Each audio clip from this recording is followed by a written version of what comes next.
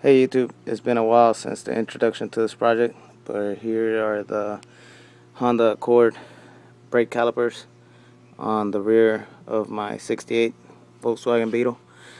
I finished the job a few days ago. I test drove the car and whatnot. Decided to take it all apart and show it to you guys. Uh, it's been a while since the first video. I actually did a whole lot more to the car. I resealed the transmission and engine all last week, and I finished these all last week. It was sitting without a whole lot of work being done for a while, but here it is. Here's the completed bracket. It's all pretty heavy steel, all welded together, and the caliper mounts right there, and like I said, I test drove the car. It brakes amazing. The park and brake system works perfect, and it all works pretty good.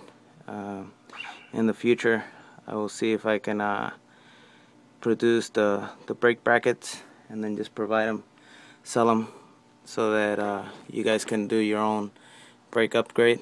And like I said, it's a whole lot cheaper than buying that China-made stuff. I mean, I'll sell you the bracket. Not exactly sure how much I'll charge you for it yet, but you can get all the pieces for the calipers, the brake handle, the cables, and everything. Cost me about $30 at the junkyard.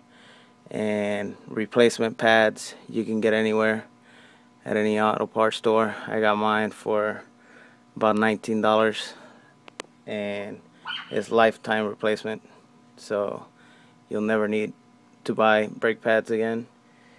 And like I said, it stops on a dime. And then the only thing that you would be needing to buy would be the brake rotors to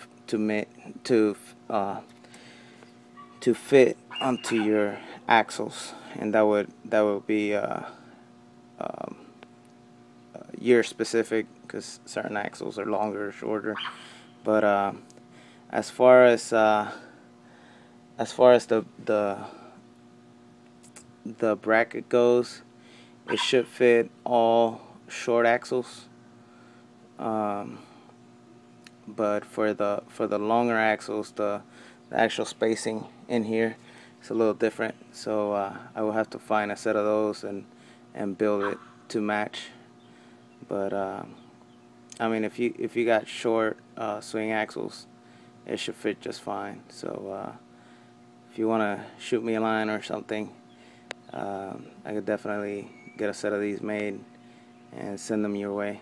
So please like this video and subscribe, and I'll be custom making a whole lot more stuff for this car, so it's going to be pretty interesting when we're all done.